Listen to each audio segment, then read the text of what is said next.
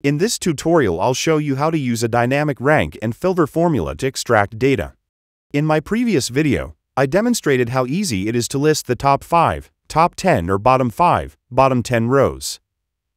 In this example, the goal is to find and extract the items that fall between two arbitrary numbers within the full ranking. In real life, we often need specific elements from a given ranking. Let's see how we can get the positions between the 11th and 15th in the ranking. We don't need the first 10 items on the list, so cut them off. If you need to get rid of extra rows or columns, the drop function makes it easy.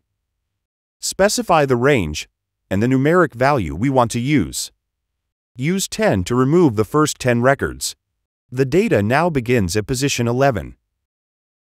Let's slice out the first 5 items, since we only need positions 11 through 15. We only need a specific portion of the list. The take function is perfect for selecting the first 5 items.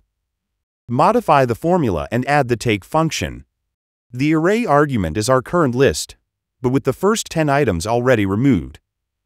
The second argument tells Excel how many rows to keep in the filtered list. Since we need 5 items, use 5 as the second argument. The result looks great, but let's see how we can make this dynamic.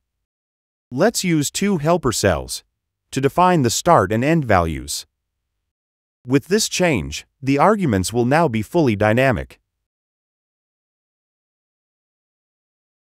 If you found this guide useful, subscribe for more tips and stay tuned.